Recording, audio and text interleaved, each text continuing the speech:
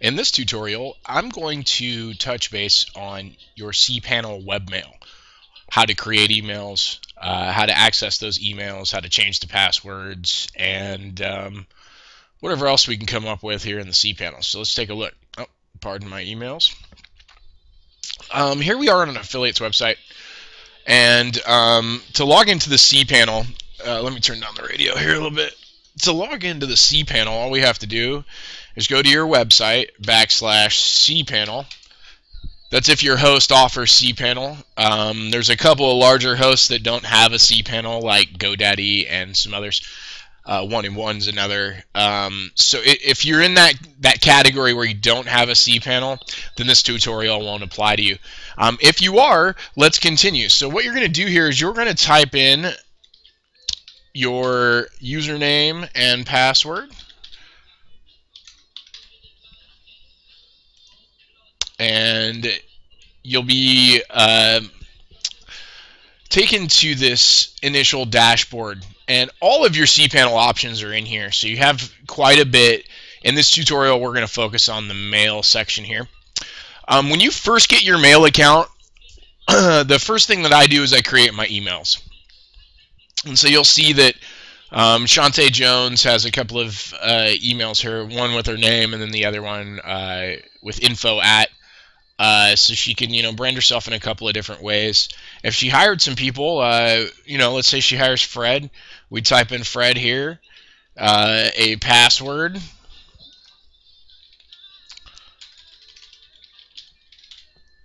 and you can select the quota, which means the mailbox will end up full at some point. 250 megabytes is quite a bit. If there's not a whole bunch of attachments, that could be a few thousand emails, so or maybe more. If you have a lot of attachments, it could be quite a bit less. It just depends on the size of some of the stuff that's being downloaded into your system. I generally choose unlimited. One caveat to that is that you're going to want to make sure that you go in and erase emails unless you have an unlimited hosting account. It's always a good idea to go in here and kind of purge your old emails, maybe once a month, once a quarter, once a year, whatever type of person you are. As far as, busy, can't get to it. If you have some employees, that would be great. Something for them to do is purge those old emails. To access your webmail, there's a couple of ways you could do that. I'm going to right-click and open this in a new tab. You click on Access Your Webmail, click on Go to Webmail, and then you have these three options here. Now, if you click on Webmail from the interior here, it's not actually assigned to an ID that's an email. It's assigned to this master account. So this one's not going to work. We're going to have to go back. Another way to access your webmail is to go to Corporate Caliber Media here and then go /webmail. Then you hit enter. And this will bring you here. And we're still logged in as this other person. You would then put your email address in, and you'd also put your password in, and it'll bring you to this screen. You have three options of looking at your mail.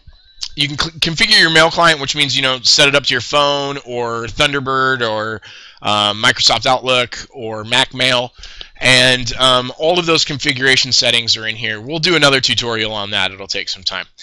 If you click round cube here, this is the one I like the best. It seems to be more in tune with some of the, I guess, more latest email technology that's out there. The other ones seem kind of archaic.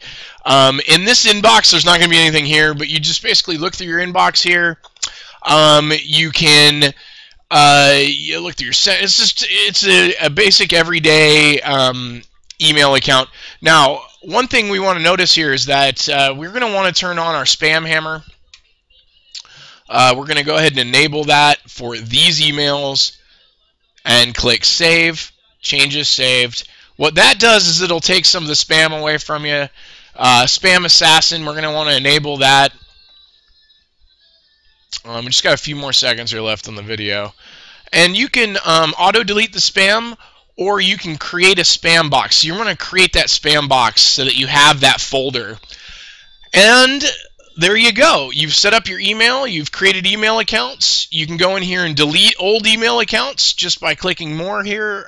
You could access them, configure your mail client, and delete. But that's all we have for today.